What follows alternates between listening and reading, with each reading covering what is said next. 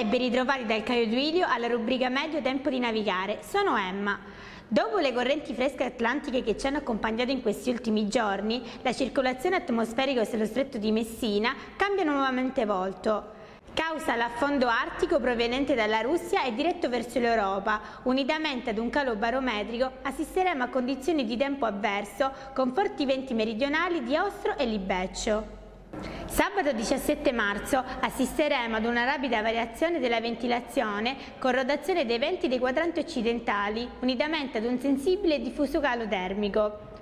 Questi saranno causa di condizioni di marcata instabilità atmosferica che, dal pomeriggio sera, potrebbe apportare qualche debole piovasco, specie nelle coste tirreniche. Le temperature subiranno un sensibile calo con valori massimi che difficilmente supereranno la soglia dei 15-16 gradi, venti forti di ponente, mari molto mossi o agitati.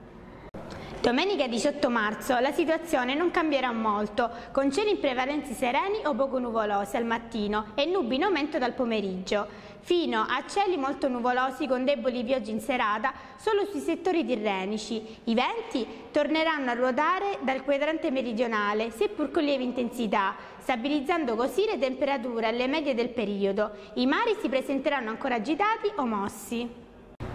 Anche per oggi dal Caio Duilio è tutto, la rubrica Meteo tempo di navigare vi rinnova l'appuntamento la prossima settimana.